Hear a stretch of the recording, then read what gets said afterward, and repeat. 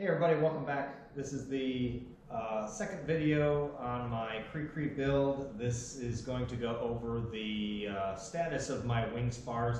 I started working on these wing spars before I started doing the videos, so I'm just going to catch up to speed on where I'm at with these at this point. Moving forward, we will try and make sure that we record the videos and record some more information as we're doing the build process.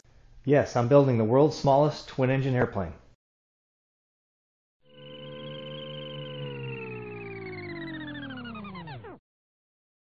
Before I get started, I do want to mention a couple things. Number one, if you are interested in following along on another CriCri build, one that's nearing completion, there's a builder in New Zealand. His name is Shannon, and he's also known as Mad Rocket Scientist on the homebuiltairplanes.com forum. I'm going to include a link at the bottom of this page and also along with the YouTube video so that you can go to his forum page that's, like I said, on homebuiltairplanes.com. He's doing some amazing things with his CriCri build. I've been able to gather a lot of information from him, including some of the stuff that we're going to go over today with the wing spars. A lot of this information I received from him as far as things that I needed to watch for during my build process. Like I said, Shannon's doing some amazing things where he's actually, instead of creating a fiberglass or balsa wood wingtips and nose and things like that on his airplane, he's actually taken aluminum and actually formed aluminum wingtips and aluminum nose. He's done some extreme CNC work with actually CNC machining his own wheel rims, his own cylinder heads even for his engines, because he wanted dual spark plugs instead of single spark plugs. So again, if you want to see a CriCri nearing completion and see pictures of the build process, you can go to his forum site. It's excellent. The other thing I wanted to bring up too is if you are not that involved with aviation, you might not know who Mike Patey is. If you are involved with aviation, you probably already know who he is, but his is another YouTube page that I watch his videos quite often. He's not building a CriCri, but if you want to see a guy who's got basically unlimited funds and unlimited amount of energy and see what kind of projects he's working on related to aviation, his page is amazing.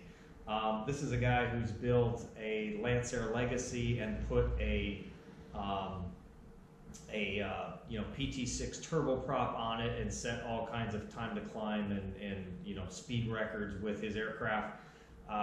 He's built recently an aircraft he calls Draco. It's actually a bush plane, like the ultimate bush plane. I mean, extreme bush plane with a a PT6 turboprop on it.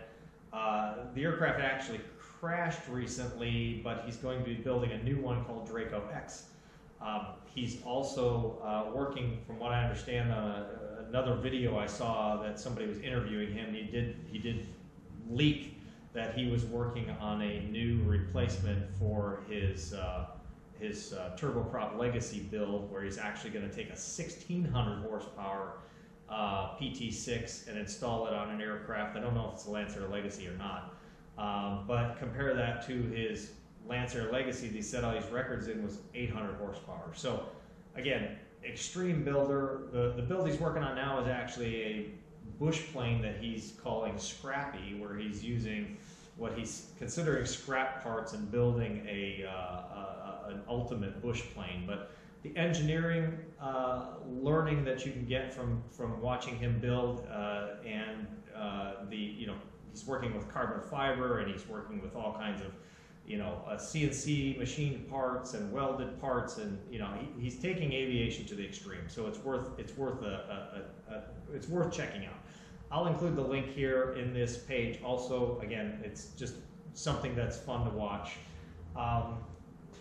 But anyway, so moving forward with where I'm at now. So I have worked and started, as I mentioned in the previous video, with the wing spars on the CriCri. That's where I started with. It was strictly because I wanted to finish this frame 4 where these wings actually fit into in the fuselage, which allowed me to move right away into starting to build the fuselage. So where I'm at now, I have built or assembled basically the right and left wing spars of the CriCri to where they're almost ready to be riveted. So what I've done is I cut out these spar webs, which is the center section here in the wing spar, on my CNC machine. I did pre-drill all of the holes that are in here for the web stiffeners that the wing ribs will attach to. The spar caps themselves, which are these angles that are on either side of this web material here, I did cut those out on my CNC machine, and I did pre-drill them on my CNC machine. So this is the right wing spar, and I'll show you here the left wing spar, which is slightly different. Construction similar, but it actually has a forked part here where the right wing spar will actually fit inside of the left wing spar inside the airplane, and there are holes that get drilled here with pins that connect these two pieces together inside the airplane. So the wings themselves on the CriCri are a quickly removable, pull a couple pins out, and these wings come right off the airplane. So again, I've gotten to the point where these are almost ready to be riveted together. I do have a little bit more work that has to be done on this left wing spar because there are some tapered plates that need to be installed in here that actually help control the actual angle of these two pieces so that these pieces will fit together properly once they're riveted and assembled. There's also some rivets inside of here that have to be countersunk and dimpled in order for these parts to fit together properly. So I've got a few more things that I need to do on this before it's completely ready to be disassembled and deburred and cleaned up and alloyed. But let's talk about how I got here a little bit, because there's been several things that I have had to be careful of, some modifications that I've had to do, and I actually, the first set of spar caps that I did, I actually scrapped, and so we'll talk about that too. So the spar caps themselves are basically 1/8 inch aluminum angles that are attached to the top and bottom of each one of these spars. These aluminum angles were actually machined on my CNC machine. So I machined this taper all the way down this 8' 6" length of this spar. I did pre-drill all of these holes to 3/32 of an inch so that I could assemble these together with 3/32 clecos immediately to start out with, get these holes aligned, and then finally drill them to 1/8 inch on my milling machine, or you can use a drill press to do that. So we need to talk about these angles a little bit, because these angles are a problem on the CriCri when you purchase them from aircraft spruce, which most people would do. So let's go into that real quick. The issue here, there's two issues here. Number one, in the plans they specify that you use 32mm wide angles. Again, this is a French design, so everything in the plans for the most part is in metric or millimeters. You do have to convert a lot of things to imperial inches. There are actually specifications in the plans for conversions already. So the assumption is that for example, it mentions that these angles are supposed to be 3.2 millimeters, but it does have a conversion in there to say that that's 1/8 inch angles. So they do a good job of letting you know with wing skin thicknesses and sheet metal thicknesses of what the equivalents are for converting from millimeter to inch specifications. So the plans specify to use 32mm wide angles in the in the parts list. Or basically the material list. Now, what I did then is I took that number, which converts to about 1 1/4 inch, and went to aircraft spruce and picked the next size up from there, because aircraft spruce didn't carry 1 1/4 inch, they only had 1 inch, and they had 1.5 inches.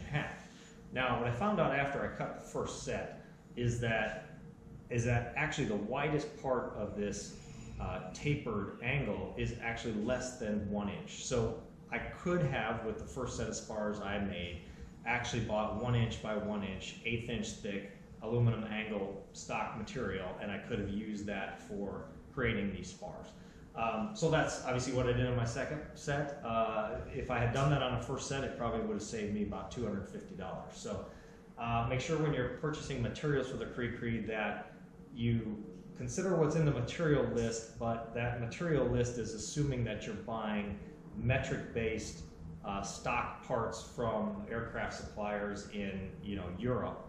And obviously 32 millimeter was the closest size up from what the minimum requirement is for the materials that you're producing. But again, 1 inch angles is all you need, 1 inch by 1/8 inch thick material. Now, the critical part that you're going to run into right away when you cut these angles and you drill these holes and you go to fit your rivets in is the radius that is in these angles that we're purchasing from aircraft spruce is actually considerably bigger than the radius that was obviously in the plans. Now, I don't know what this radius is supposed to be. I just know based on the interference fit between the rivet holes and the rivets you're inserting and that radius, that we're dealing with a much bigger radius than what was in the plans. And this is kind of a known issue throughout the CriCri build community, even in Europe that purchases stuff from aircraft spruce, that we've got a problem with this radius inside of here being much larger. And I've got this is the angle here, the angle material 1 inch by 1 inch. And this radius inside of here has already been milled down to a smaller size because there's two fixes for this issue. Number one is you can mill this radius down to a smaller size, or you can actually move the rivet holes down 0.5 millimeter, 1 millimeter, whatever it is, to try and eliminate some of this interference. And the problem is that we don't really know exactly what we can mill this radius down to. Now, I did a little bit of research on the internet, and I found that I could get 1/8 inch structural aluminum angle with a radius in it of 0.125, which is 1/8 of an inch. This particular material that we get from aircraft spruce that's in 1 inch, 1.5 inches, actually has a 0.188 radius. So it's almost 3/16 of an inch radius inside of here. I did not feel comfortable milling this radius down any further than 0.125, which is 1/8 of an inch. Only because I couldn't find any place where they would specify that structural aluminum angle had a radius less than basically the thickness of the material. So this is 1/8 inch aluminum angle. It seems to me that it makes sense that the radius should have a minimum of the thickness of the material, which is 1/8 inch radius. So the fix, like I said, is either mill that radius down, which most people don't have the equipment to do that, or actually move the rivet holes to make a little bit of clearance in there. Now, I milled my radius on the first set that I made. I milled it down to 0.125. I left the rivets in the spot that they were specified in the plans, which is 7.5 millimeters from the top. And I still ended up with interference fit problems between the rivets and the radius. And I'll try and show that here, hopefully you can see this in the video. But this rivet is pushed all the way down until that rivet head is now hitting this radius inside of here, even though I've milled this radius down. Now, part of the reason I ended up with this problem here, with this fit, even though I milled the radius, is that the holes tended to move when I drilled them. So when I did the first set I made, I CNC pre-drilled my spar web. So I drilled 16th inch holes every place there was supposed to be a rivet head or a rivet installed in the spar caps, and I drilled it into this. And then what I did is I took this undrilled spar cap that wasn't drilled to begin with, and I lined it up on top of here, and then I drilled through the back side of these pre-marked holes that were 16th inch through the spar caps to drill the spar caps. And so what I did is I laid that out with, you know, one spar cap over the top of this web, drilled through it, and then I attached both the spar caps across the ends like you see on this final, you know, finished one, and drilled back through the cap, through the spar web, and through the other cap to drill all the way through it. And I did that all with the, you know, 3/32 bit initially, and then I went back through and re-drilled them all out to 1/8 inch, which is the final, you know, drilled size for the 1/8 inch rivets. That caused several problems. Number one, there was no guarantee that I got these spar caps perfectly aligned on top of that spar web. So when I drilled through the spar web, through the spar cap, the holes had the tendency to move a little bit. And then when I drilled back through them, all the way from the one spar cap through the other spar cap, if I didn't drill that hole perfectly straight, I even did it on my drill press, and they ended up wandering a little bit, up and down on the spar cap, which made it so that actually some of the holes that I drilled were actually closer than 7.5 millimeters from the top of the cap, which even created a bigger issue with the interference fit with this radius inside of here. The other factor was too, is that since I drilled all these initially through with a 3/32 bit, which is a fairly small bit, it has a tendency to flex. And as that bit flexed, I think it had a tendency to make the holes wander even a little bit more. And then of course drilling them out to 1/8 inch, which was another whole step. By the time I got done, I was not satisfied with the hole locations and this fit between these rivets, these rivet heads. Now, this causes a whole nother issue when you consider the fact that the plans are assuming that you're installing a flat rivet in these holes. Again, you know, these plans were written up in the 1970s, you know, very early 1980s, and at the time in Europe, they specified that there was two types of rivets, that we had flathead rivets and we had countersunk rivets. Now, today in aviation, we basically have two types of rivets also. We've got a countersunk rivet, which is designed to be a flat rivet that's, you know, finished flat with the surface of the sheet metal. It's a countersunk rivet. Or we have what's called a universal head rivet. Now, a universal head rivet is basically a round head rivet, although the head itself is not perfectly round. It's actually more of an oval shape.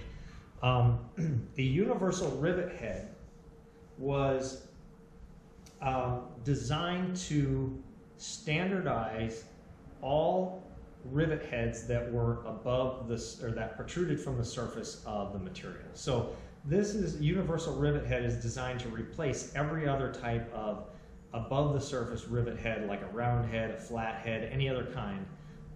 This universal can replace any of those rivets. And it was designed to standardize to a specific type of rivet head in military spec for aircraft. And this has become the standard rivet for above the surface, you know, non-countersunk rivets. But in the plans, they're indicating that these rivets that are installed on these spar caps are actually flathead rivets. Well, we don't have a flathead rivet. We've got a universal rivet, which is not flat. But when you look at the plans and they talk about how to rivet these spar caps together, they're indicating that you basically use a flathead rivet set on a flathead rivet and you pound these rivets in. Now, if I look at using a flathead rivet set, I can get that flathead rivet set right next to the edge of this material, and I could pound this rivet in. And I could let that rivet bend around that radius and flatten that rivet and have a rivet installed that would probably be just fine. In fact, most CriCri builders have done just that. They've taken a universal head rivet, they've used the flat rivet set, as they mentioned inside, you know, in the manual, and they've set that rivet and allowed it to bend a little bit over that radius. But if you understand how riveting is supposed to work, and you know, being an aircraft mechanic myself, a certified A&P mechanic, it's not proper to set a universal head rivet without using a universal head rivet set. This is an A&N 470 rivet set designed to work with an A&N 470 rivet, and it's curved to the same shape as a rivet head, so it maintains that rivet head shape when it's installed. But you can see that when you install this rivet in here, I've got the interference issue with the radius there, but I cannot set this rivet with this rivet set. Not only because it's too wide and it hits the top of here, but if I were to pound that rivet flat all the way down till it wasn't protruding any longer, this rivet set here would actually create and damage this spar cap. It would create what's called a smiley in the aircraft industry. In other words, this curved, or rounded and curved rivet set would actually make a curved rivet or a curved indentation in my spar cap here, and it may even damage the rivet head itself and create a smiley on the rivet head itself also. So I can't set these rivets properly with a proper rivet set with this large radius here and with this interference fit with the rivet head on the spar cap. So because I didn't want to set these rivets with a flat rivet set, and I want to I want to say any CriCri builder who has done this already, who have set these A&N 470 rivets, these universal rivets with a flat rivet set, I don't think you're going to have any issues with the spar caps and these rivets. So I don't believe that this is a problem for anybody who's done this before. What I'm really saying is that from an aircraft mechanic standpoint, I am not going to set a universal rivet head without using a universal rivet head set and actually set it, installing these rivets properly from an aircraft mechanic perspective. When we're talking about doing this correctly or not, we're just talking about standard practices. We're talking about we're not talking about what's going to fail on this aircraft during normal use. We're talking about what's going to fail first when somebody pulls 10 Gs on these wing spars, which are rated to break at 9. So again, I just want to preface that anybody who's done this before or set these before according to the manual, I don't think you're going to have any problem with it, and I wouldn't worry about flying in any aircraft who set that those rivets properly or set those according to the manual. So what I ended up doing then for my second set of spars is I really wanted to fix this rivet problem so that I could install the universal rivet head, install it properly on a flat surface, and actually set it with an A&N 470 rivet set. So what I did is a combination of the fixes that are out there for taking care of this larger radius issue on these aluminum angles. So what I did is I milled these down. I milled my angles down to 0.125 on the radius, down from 0.188, which is what they come at as from aircraft spruce, which was the minimum I felt comfortable reducing that radius to on a structural aluminum angle, without an engineer telling me I could go less. Only because I found out doing the research on the internet that I could actually buy structural aluminum angles with that smaller radius. They weren't available from aircraft spruce. There wasn't an actual place I could get them from. So it's not like I could go out and buy it with that smaller radius. I just saw that manufacturers out there were specifying both sizes, the 0.188 and the 0.125. So I milled the radius down, and then the other thing I did is I moved the rivet heads down 1.5 millimeters on the spar cap. Now what that meant though is that I had to make this wider, create a wider surface where the rivets were in order to maintain a proper edge distance of these rivets to the lower edge of this spar cap. So I moved the rivets down 1.5 millimeters, which isn't a lot when you think about it. We're talking millimeters here, 1.5 millimeters. And what I had to do is make the spar cap itself 1.5 millimeters taller. So these new ones that I created are 16.5 millimeters tall, with the rivets themselves, holes moved down 1.5 millimeters. Now, from what I understand from other CriCri builders in Europe, that's an acceptable practice as far as moving the rivet heads in order to get around this radius issue. Like I said, I did both. I think it's the best solution for this rivet problem without, you know, saying that we've modified anything structurally within the aircraft and are creating any kind of issue. Now I'm going to try and show you here what this does for these rivet holes. Let's see here. Finally put it down here.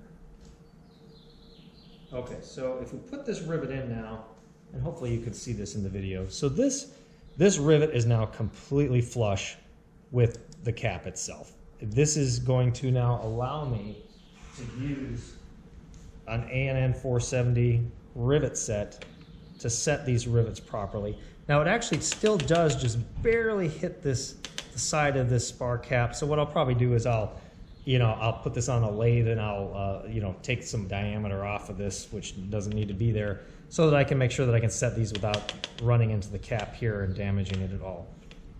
But this allows for proper installation of an AN 470 rivet without a lot of modification. And to me, this is the way that these rivets should be installed, to be proper. Now you can actually still see on this, you can see where I milled that radius, because I haven't sanded down or cleaned any of this up yet after the milling process. And you can see the little line there, and that rivet is just crossing over that line where I milled it. But the rivet head is completely flat, and I don't have to worry about any kind of, those rivets sitting up higher or being misshapen when I actually go and set them. So to me, this is the best solution. I'm very happy with how it came out. And on this second set of spar caps that I created, I actually went back to the drawings and I took off all of the rivet holes that I had specified in the web that were related to the spar cap. I still left these rivet holes in the middle for the web stiffeners that need to be installed. I think I showed those in those last videos. That was that bag of those small little parts that need to be bent. I left those in there, but I did have to go back and modify my drawings to remove all the rivet holes from the web. I had to relocate these rivet holes for those spar stiffeners, because now I had to make those, those in total between the top and the bottom cap had to be 3 millimeters smaller in order to fit in there. And of course, the center of the rivets, I had to move those rivet holes too. But I ended up drilling all of these holes in these spar caps, and I'm not sure you can see them from back there, but there's a lot of holes in here. I mean, I ended up drilling all of these spar cap holes into the caps themselves on the CNC machine, which made sure that they were in the exact spot that they needed to be in. I pre-drilled them also to 3/32, which allowed me to fit the 3/32 clicos, which is the smallest size clicos I could get, in there. And then what I did is, once I had those two caps put together properly on either side, and there's actually a tool that the manual tells you that you should make, which looks like this.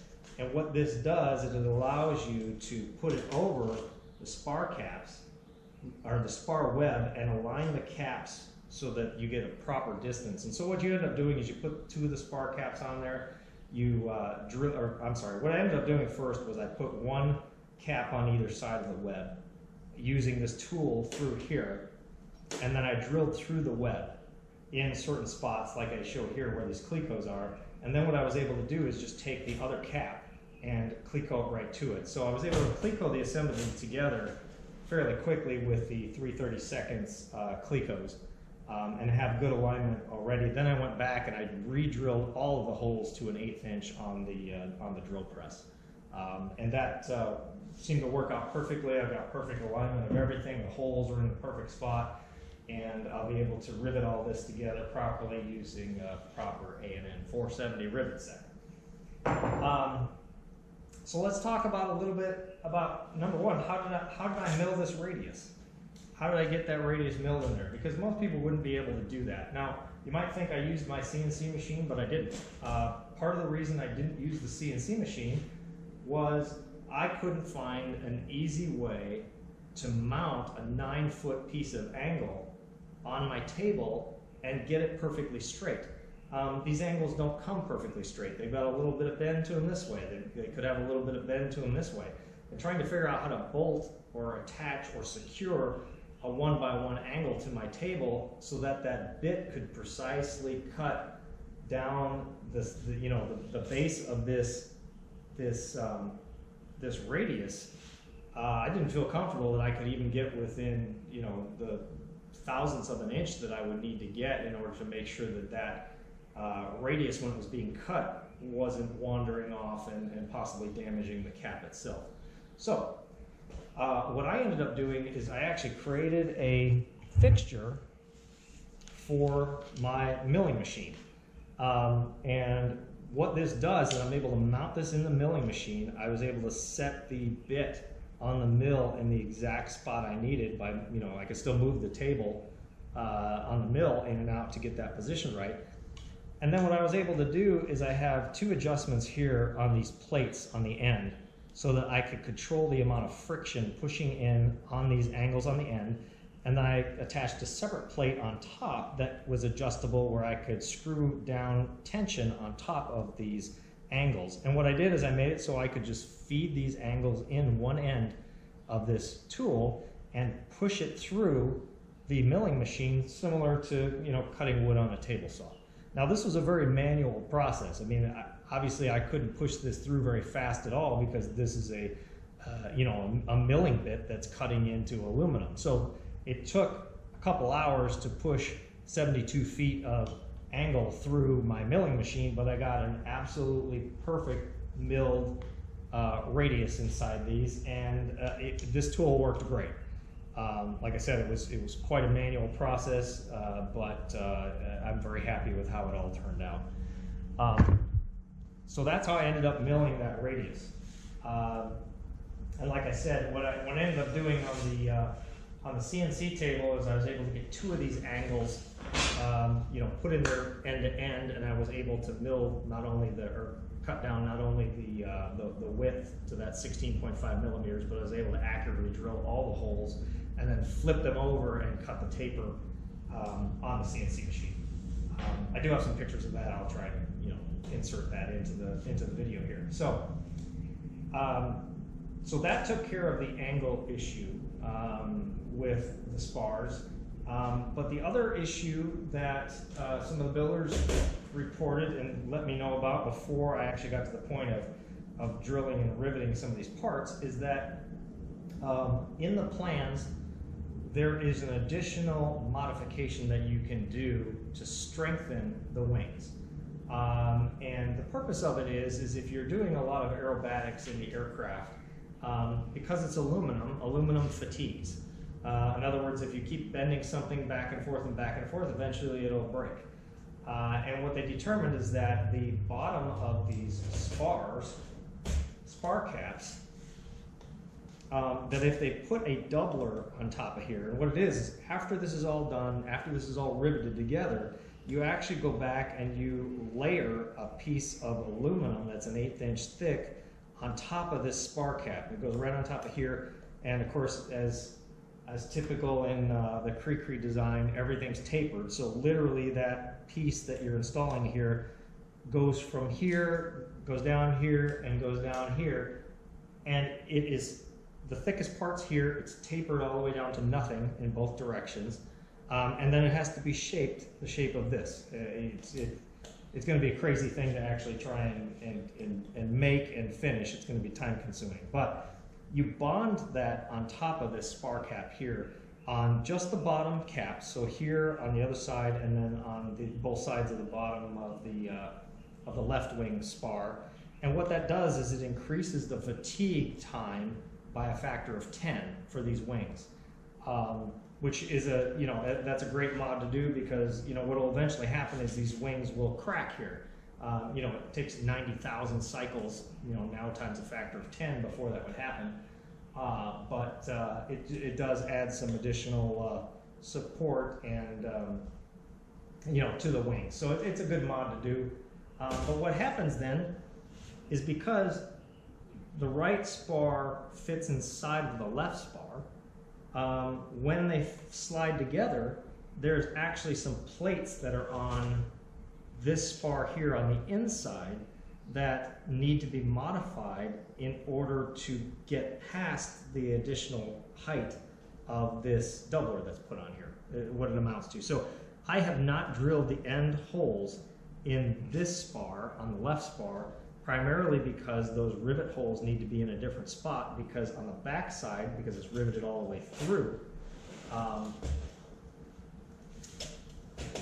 the back side of here, there's a plate that goes on here that needs to be riveted through the spar cap on the top and bottom and through that plate, but that plate needs to be cut short by 1/4 inch on the bottom and an 1/8 inch on the top, so when it slides together with the other wing panel that they clear. In addition to that, though, there's rivets that are for this cap and this cap on the bottom that go through and are obviously riveted on the other side with either, you know, a rivet head there or you know, the rivet tail there, that will end up hitting that that doubler as they are slid together. So you actually have to countersink. You actually drill and countersink these caps, and you actually have to dimple these skins so that you can install a flush rivet inside that area there to prevent that interference. Now, if I hadn't known that, I could still do this mod, but when I got done, I would have had to cut, you know, half the rivet heads off on the inside of there to make those things so they fit together, or I would have had to have, you know, gone back and actually put a you know, filed or sanded a bevel into that doubler in order to get those things to fit together. So because I know that, I can actually fix this before it's actually final riveted and make sure that everything's going to go together a little bit better and not have to worry about doing that later. So let's talk about the bend. Obviously, these spar caps were not only CNC cut, CNC drilled, milled, but they had to be bent. The manual actually goes into showing you how to make a tool that you can use to bend these spar caps, which is what I did. That's this tool here. And what it essentially is you build a plate, and then in here are 2 adjustable parts that actually allow you to adjust the angle, and you can slide those spars into the end here.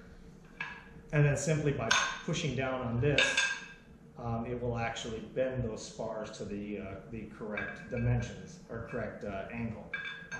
I believe this angle here is 4 degrees, and then you also have to do another bend to create this fork here. You actually have to bend here these out by 1.8 degrees to get that angle correct. But you can use this tool that they show you how to make, or at least give you a diagram on how to make in the manual. I put a little window in here so I could actually mark where the spot was, and then I'd look for that when I fed the you know, piece in. For example, this one's already bent. But what you end up doing is sliding it into the end here. We'll slide this in here to the marked spot that you have in the cap, and then you can put the other piece in here like so. And what I ended up doing is I just put this in a 6-inch vise. I put it in horizontally, and I just cranked the vise down, and it bent these to the right angle. Now, the only thing I would caution you on this is that when I bent my first set of spars, I stuck them in here, I cranked it all the way down, I took it out, I took the part out, and I had actually bent these farther than what they indicated you would actually bend them to if you used the proper angles and you used this pre-made part, which I think it's angled at 7 degrees. But the only thing I would caution you on bending these spars is actually underbend it. Don't crank it down all the way. You're better off underbending it and having to bend it further than bending it too far and having to bend it back. Obviously, if you bend it too far and you bend it back, you're adding in additional fatigue automatically by by having to bend it too far and then bend it back than it is if you just keep bending it a little bit more to the right angle. So I would say just be careful when you're bending these to make sure that you don't bend them too far. You're better off doing it 2 or 3 times and getting it right the first time than bending it too far. I'm trying to think what else here. So again, this is where I'm at this point. I didn't get all that far. You know, to finish these spars, what I've got to do is I've got to countersink and dimple these parts in the end here. Everything has to be taken apart and deburred and cleaned up and, you know, sanded and, you know, made sure everything's clean. We do have to allodyne everything, and then we'll go back, and there are some things that have to be bonded with epoxy. There's actually, I don't know if you can see it here, there's actually 2 pieces of aluminum here. There's one piece that goes basically end to end, and there's a doubler that goes on top of here. So there's actually 2 thicknesses of sheet metal in between here, and this one piece that you see here is actually tapered down on the inside to you know, virtually nothing, so it tapers down. But that has to be bonded together with the spar web that's behind it and the spar web that's on top with an epoxy glue. And then at the other end here, there's also a, again, this is the weight savings. I mean, this is 32 thousandths aluminum here on this spar web that goes from here to the end. But then what they did is they put a plate here to connect a 20 thousandths piece from here to the end. And obviously this is the end of the wing. If you think about the you know, force that's on a wing, there's a much less of a force out here than there is from here down in, because the force has to transfer from the end of the spar all the way into the airplane. You're actually able to use a thinner material out here, and that's exactly what they did. They actually have you install a thinner material out here than here. Again, it's just to save weight. I don't think I mentioned this before. Let's talk about weight a second. So I added 1.5 millimeters to the height of these caps in order to move these rivets that 1.5 millimeter away.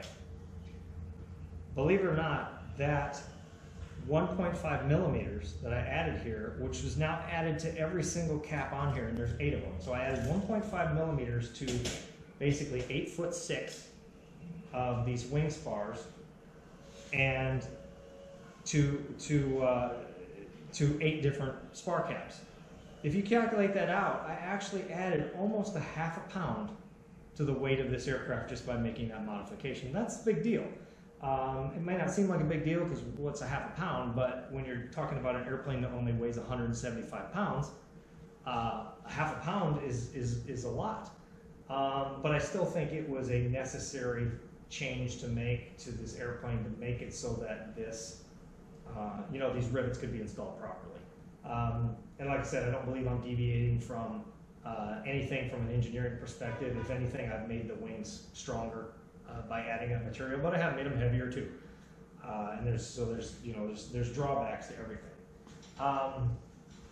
So hopefully next video, which will be the second spar cap video or spar video, I will have these done. We'll have these allodyne. We'll have them, you know, fit together. That's what I'm hoping to cover within the next next video in the next couple weeks. I think that's it. So we'll see you in the next video.